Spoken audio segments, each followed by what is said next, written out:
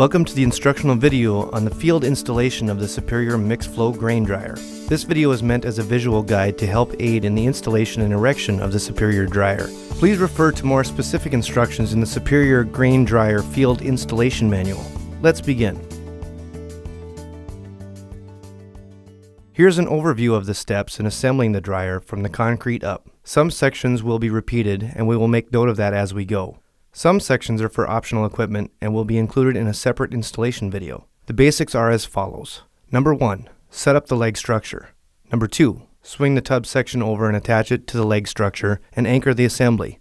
Number 3. Swing and attach the midsection assembly to the tub section. Number 4. Swing and attach additional intermediate tier sections to the top of the previous section. Number 5. Swing and attach the roof section to the top of the dryer. Number 6. Attach all fans, motors, screens, cage, etc. to the dryer. Here we have our concrete pad poured and ready for the dryer. First, we need to mark out where the dryer will go and find our starting point. We will start by setting the center leg of the structure and move outwards, but we need to find our starting point.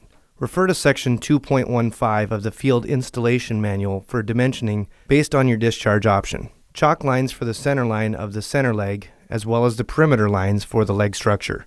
Unpackage the bundle of the leg structure. The angle braces for angle and the horizontal bracing will be banded to the outside. There will also be a box with the hardware and the leg brace standoffs, as well as the tub mounting plates and angles, plus anchors and shims for anchoring.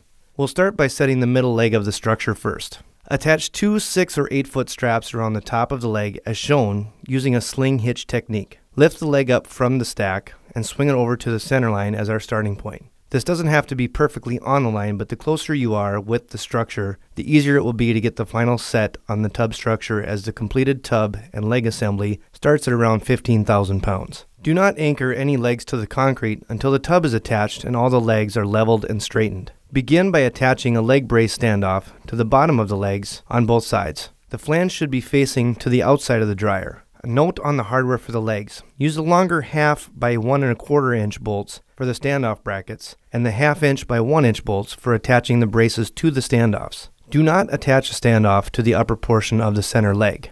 Attach a horizontal brace to both sides of each leg, as this will give you proper positioning for the next leg. Refer to section 3.3 in the manual for proper layout of the leg assemblies.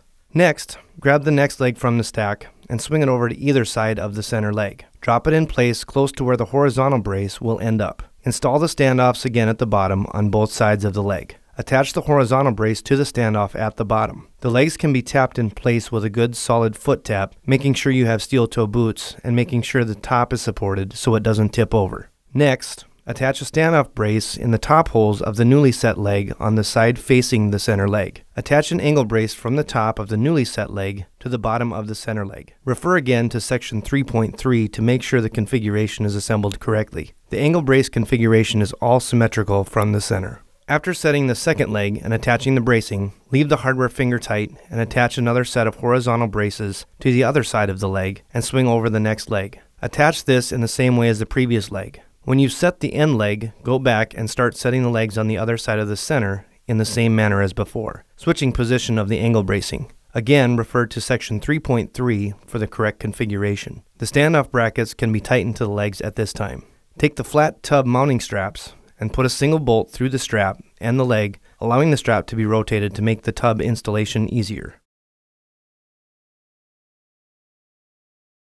Using the lifting techniques laid out in sections 4.1 and 4.2, attach the lifting brackets to the tub section. Make sure the head of the pin is to the outside of the bracket so it won't interfere with the sidewall of the dryer. Best practice would be to use a spreader bar, but if you are using long enough straps, make sure to use strap protectors and to avoid the cutouts in the top of the section. Failure to do so may cause the strap to get cut under tension and cause the dryer to fall, risking injury and/or death. Swing the tub over the leg assembly, paying attention to the discharge end to make sure the dryer is properly oriented. Remove the hardware for the platform kickers on both ends of the tub to make installation easier. One corner will typically be closer or lower, so pick a corner and start working around, lowering the tub as you go. Use alignment punches to lift the straps up to the dryer as needed. You will need to remove the hardware in the corners of the tub, as well as the seam connections to mount the straps. You can reuse the hardware. Only remove the hardware from the section you are working on as you go to prevent the tub from separating. After all the straps are attached to the tub and the legs with all the hardware required, it is recommended to lift the entire assembly off the concrete to allow the legs to shift to where they need to be naturally. Tighten the straps to the tub and the legs, then tighten the angle bracing and the horizontal bracing. Slowly lower the completed assembly back into position on the concrete. Install the tub angle brackets on the inner panels of the tub and to the legs as shown. Reinstall the hardware removed from the platform kickers earlier. Using a 5/8 inch anchor bit on a hammer drill, drill in 4 anchors per leg. Make sure the legs are level vertically, and if there are gaps between the feet and the concrete, use the provided shims to level the legs before anchoring. Installing the staircases can be done at any point. However, it is strongly suggested they get installed next as it makes traversing the dryer easier in the assembly process. Lift the staircase in place and either have someone really tall on your crew reach up and attach the bolts, or have a second person on the platform to attach the bolts to the top. Level the staircase and tighten it to the platform. Follow section 4.6 to assemble the staircase handrail. Mount the post to the staircase first, then attach the handrail and splices as shown. Do this on both ends of the dryer. Make sure everything is level and straight and tighten the handrail and posts. If the staircase does not land on the concrete, use the provided kickback bracing to mount it back to the concrete and block up the bottom of the staircase for best results. Attach the lifting brackets to the section as done previously. Again, use a spreader bar or use strap protectors and avoid the cutouts at the top of the section. Swing the section up and off the trailer, but keep it low for now. We have to remove the shipping boards from the bottom flanges of the section. They are screwed through the mounting holes with 5/16 inch head screws. Remove the boards from the side and end flanges as well as on the inside flanges. Keep the section low and have someone support the section so it doesn't move around as you remove the shipping boards. Make sure no hardware is attached through any of the mounting holes on the end flanges. Remove if there is. Begin swinging the section over, paying attention to the orientation of the section as you do. The ladder is continuous up one side, so match the ladder up when orienting the dryer. Have 2 people standing in the inner column of the tub with alignment punches to guide the section down. Using tag lines to keep the section from moving too much, lower the section down, lining up the flanges on the outside and the inside. From the inside, the punches will help guide the section into place as it comes down slowly. Once the inside flanges are set down and the outside flanges set down without any obstructions, you can fasten the sections together. On the outside, a man in a man basket can go around the outside and put bolts in the flanges and also remove the lifting brackets from the section just set. On the inside, install the plenum cross bracing in the same pattern as the sections below. Do the same for the plenum X bracing. On the outside, make the connection between the ladder sections using the ladder splices found in the connection kit hardware box. Repeat this process for any additional intermediate tier sections. If the roof has the gravity fill option, you need to install the gravity fill to the roof before swinging the roof section. Slide straps through the ducts to cradle the gravity fill and lift it onto the roof section. Remove any shipping boards that may be installed on the gravity fill. Slowly lower the gravity fill onto the roof and again guide it into place with punches. Once the gravity fill is set down and the holes are aligned, have one person go inside with the serrated flange nuts and another person pushing bolts through from the top side. Once the gravity fill is secured, attach spreader bars and the lifting brackets, and attach the lifting brackets to the roof. Swing the roof just like the previous sections, paying attention to the orientation of the ladder to match the previous sections.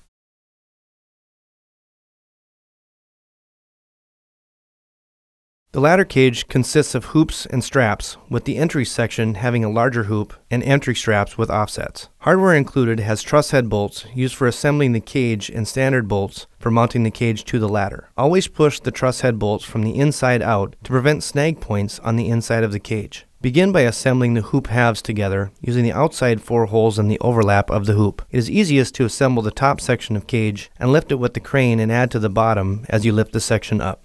The entry cage section can be built with the offset straps attached to the entry cage. The top cage section will have 4 offset brackets that attach to the top catwalk, while the remaining sections attach directly to the ladder. Note that too much pre-assembly creates some extra work. We recommend starting at the top and building it by adding to the bottom as you lift the cage up. When the cage is assembled, have a person on the top catwalk guide the cage over and attach the brackets to the catwalk. Make sure you use a harness for safety. The cage can now be attached to the ladder, working your way up or down by attaching the cage to the side of the ladder.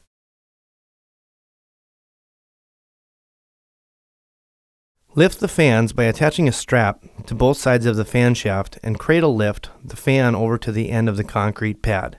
Note the orientation of the fan housings by referring to section 13.1 in the installation guide. The round fan shroud will point away from the center leg. Once the fan is in position underneath the dryer, either by brute force or using rollers or a pallet jack, they can be hoisted into place to be attached. Using a come-along or a chain hoist on each side, lift the fan into position using a punch to guide the fan into its final position. Attach the fan using half-inch hardware included in the fan installation hardware. Once all the fans are installed, the fan filler plates need to be installed from inside the dryer. Slide the filler plates into position and use the supplied self-drilling screws to attach the plates. Install the motor mounts as per section 13.4 in the installation manual. Note the motors will all be on one side of the dryer. Make sure when installing the motor mount standoffs to the motor mount, they are installed in the lower position for proper alignment of the belts and pulleys. Install the slide channels on the front and back of the motor mount as per section 13.4. Install the bolt stop and the motor mount motor plate. Installation of the motor pulley is easiest before the motor is set in place. Pre-install the split bushing to the pulley and line the keyway up and install the pulley onto the motor. Pre-install the split bushing to the fan pulley. Clean up the shaft on the fan with emery cloth and slide the pulley onto the fan shaft. Lift the motor into place using a come-along or a chain hoist and install the motor to the plate using the supplied hardware. Check final alignment between the two pulleys moving so the faces are square. Tighten the pulleys down and install the belts. Tension the motor using the tensioner bolt on the motor mount slide plate.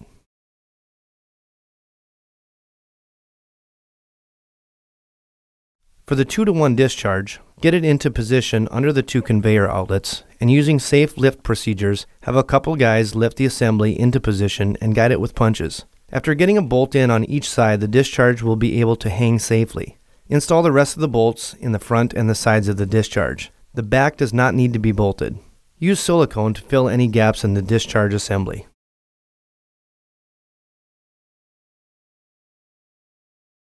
In the fan screen kit, find the upper and lower brackets. Refer to section 15.3 for additional information. Attach the top brackets to the bottom of the tub and square them up as you tighten them. The bottom brackets are lefts and rights and will get installed to the legs. Once the brackets are attached and tightened, the screens will drop in the bottom brackets and hook into the top brackets. Mount the end guards to the legs and fans using existing hardware as per section 15.2 in the installation manual.